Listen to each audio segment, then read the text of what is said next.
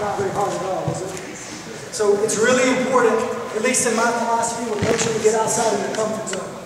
Because guys, you might never hit this particular technique in a match, but it puts that motion in your brain. And you never know when you're going to get the right feeling that's going to come out. Guys giving you crazy pressure, and you're like, oh, I remember that crazy coach. You ran around and yelled and screamed. He said, well, get pressure, maybe outside step. And it starts working for you. I'm going to talk real quick about one of the things I think that's missing in wrestling. We're all like, you guys are crazy, right? You know that, right? What's the date today? Is it the 19th? Is today the 19th? It's August the 19th, and you guys are in the wrestling room in the middle of nowhere in Iowa, trying to get better. You're crazy. You know that, right? That's a good thing, though. That's a good thing. So people like you guys that are really crazy, it's really easy to look at life 100% or 0%. I'm really good at those two things. I'm good at being in all the way or none of the way. You know what's really hard for me? 50%. That's really tough. You might say, this is different than everything I ever heard. It's like, get everything you got, 100% sacrifice, all that stuff, right? Well, here's the trick, guys. Yes, it's 100% of physical sacrifice. 100%. Give everything you got. But don't make wrestling a disease. You say, what do you mean by that? Make it a disease. One of the things I think that's plaguing our society, it's called narcissism. I am the center of the universe. Whatever happens in my life is the most important thing. Because we have so many things around us that give us that satisfaction, right? Whatever my opinion is, whether it's right, wrong, or indifferent, I can put it out there. People will like it or not like it.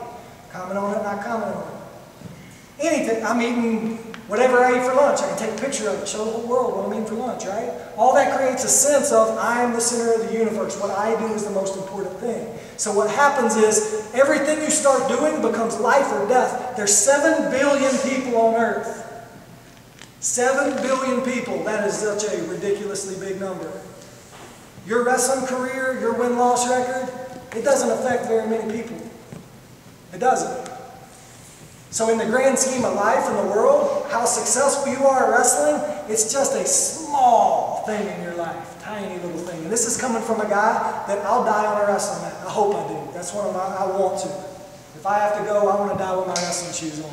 But wrestling's such a small thing in your life. So how do you find the balance, right? That's what my whole last 2 years has been about. Finding balance in my life. How do I find balance? By sacrificing everything I got. I'm trying to beat Penn State. It's probably the best team that's ever wrestled. That takes a whole lot of work. Ridiculous amount of hours. But how do I not make it a disease so it takes away from my family and my enjoyment and my soul? How do I find that balance so I don't get obsessed with it? And the only thing I've found, guys, that helps you do it is give back. That's what people will remember.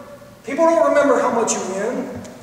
People don't remember what you're wearing. People don't remember the car you drive. People don't remember how much money's in your bank account. They remember how you make them feel.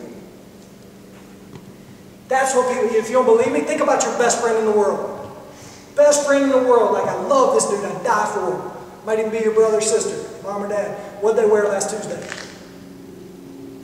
I don't have a clue. I have no idea what they wore last Tuesday, right? But how they make you feel on day-to-day interactions, you can remember something that happened 10 years ago. You'll remember stuff that happened 30 years ago when you're old enough. So how do you guys that are driven, motivated to be the best wrestler in the world, keep balance, give back, help the people that are around you? And then it's my belief when you help other people around you guys, it comes back to you. It's going to come back to you and it's going to make you better too.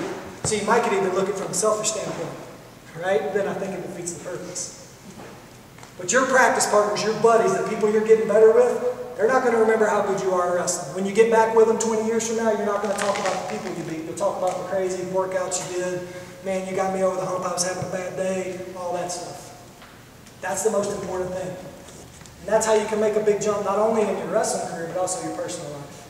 So stay hungry, stay driven, push yourself to a crazy limit, but also find balance. One of the people I love the most on the planet is my head coach, my boss, Doug Schwab. And this year, he's made, just a ridiculously big impression on me. He just had 2 twins. Like, I can't imagine the amount of work that takes. The amount of work that you have to put in to have these 2 little babies that depend on you for everything. Everything you do, they're going to die, or they're not going to make it.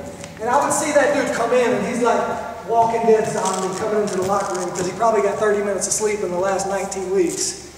And dude, he is so driven and focused that he'll give himself one of these and slam a Mountain Dew and go work out with Max Thompson for 2.5 hours, get him better.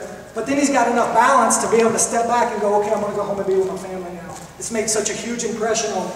To realize you can have both. The most motivated, driven guy I've ever been around, except maybe Fred, has the balance that he cares about his family more than he cares about his career. That's made such a huge impression on me and something that I want to model and emulate too. So don't lose that. Dude, you're focused, man. I love it. I love how focused you are. I'm going to remember your name for a while. Not because you're a good wrestler, but it's how focused you were, how you made me feel. Like you were paying attention, you were asking questions, you made me feel great. I appreciate that.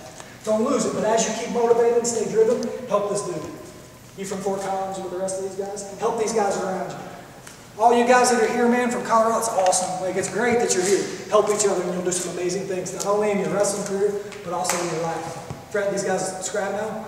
Is that what they're doing? They want to scrap, we're going to let the fur fly. Let's scrap a little bit. Let's go grab a quick splash of water. And look, I look for independence in wrestlers, so I'm not going to structure it, right? I'm not going to be like, okay, you wrestle this guy, and we're going to go for 30 seconds, and then we're going to take a break, and then you're going to grab this guy. There's so many so many things you can't control in a match. Learn how to deal with it. It's all work at first, but you'll figure it out. Go grab a splash of water, grab somebody, start wrestling, change partners when you want to change partners.